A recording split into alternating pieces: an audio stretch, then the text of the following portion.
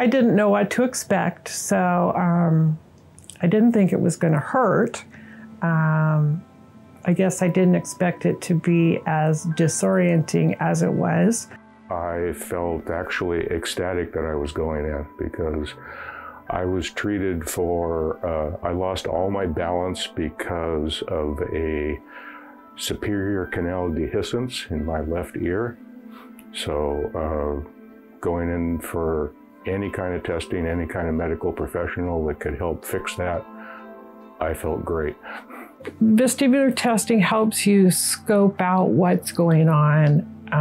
A lot of what you're experiencing as a vestibular patient, you can't relate that to other people because you may not know anyone that's had vestibular issues and you may not know what to expect. And so the vestibular testing helps you have a more concrete picture of what the issues may be or are, and why you're experiencing what you're experiencing. All the benefits of the testing were to find out exactly what was going on. So, for example, I found out that I had lost 80% of the use of my eyes for balance.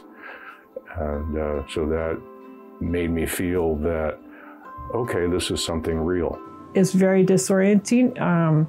I think that things that probably someone who's not experiencing vestibular issues is aware of is everything that a vestibular patient is experiencing just by being there. All of the testing that you go through, there's lights, there's motion, there's a lot of touch and getting the skin prepped for, pads and sensors. I remember whatever test that was where they put the goggles on and watch your eyes jump around. There was that one. And there was one where I sat on a table and she would turn my head and put me over on my side. Nobody tells you enough about what to expect, so you really don't know what's behind the curtain. It would be helpful if they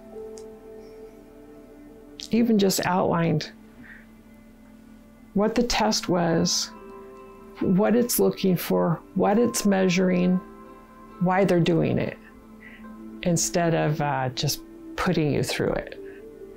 And then you go out the door and you're like, well, that was weird. I never did that before. Yeah, it's actually hard to remember some of the first visits because I was so fatigued from trying to maintain balance. My brain was so tired that it's hard to remember some of the first visits. This person might look okay, but they're going through a lot of things that they don't understand, that the world is quite possibly getting turned upside down, and that they're scared.